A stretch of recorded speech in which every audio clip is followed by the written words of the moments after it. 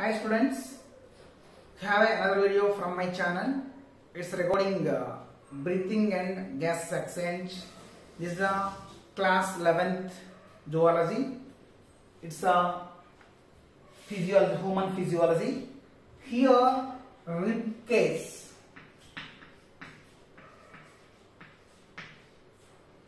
How rib cage is formed.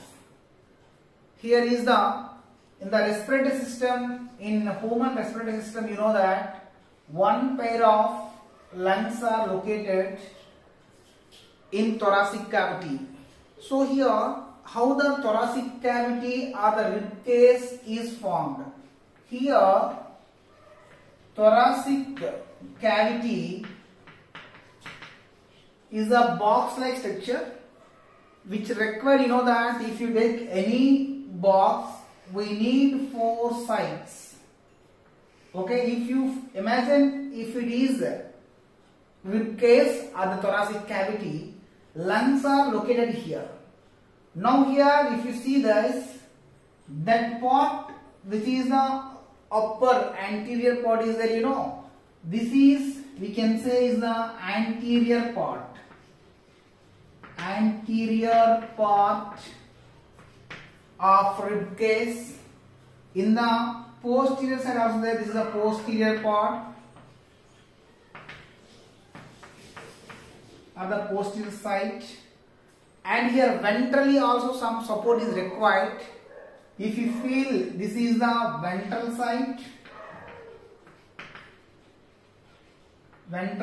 of the ventral part, and opposite to that which is dorsal part.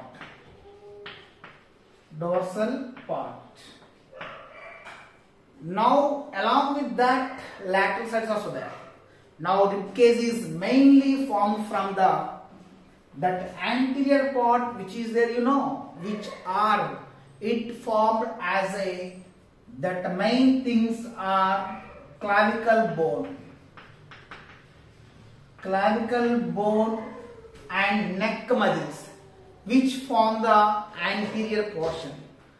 As it's a ceiling, here is the floor there, you know, the posterior part, which is the diaphragm.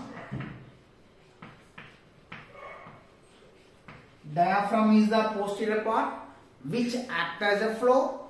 This diaphragm is made up of special type of muscles called as the phrenic muscles.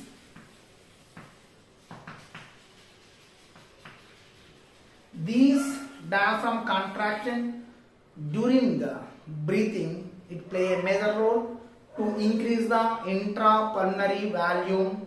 It based on the thoracic cavity volume.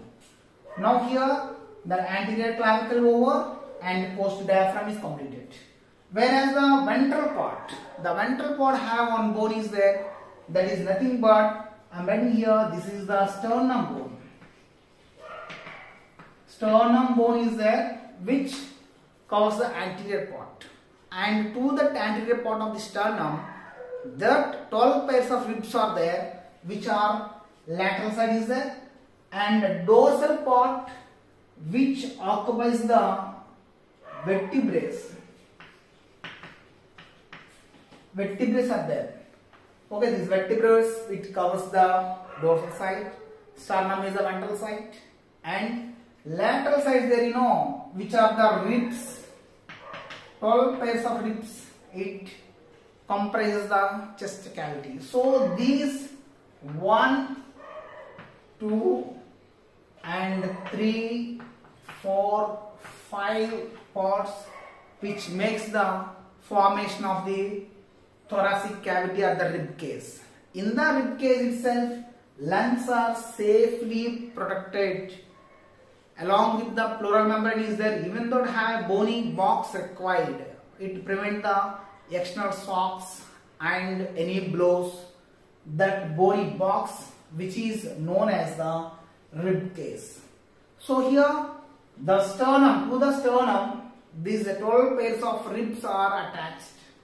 In that, you know, true ribs are there and false ribs are also there, and floating ribs are there, 1 to 7 and 8, 9, 10, and last pair also there, which is the floating ribs.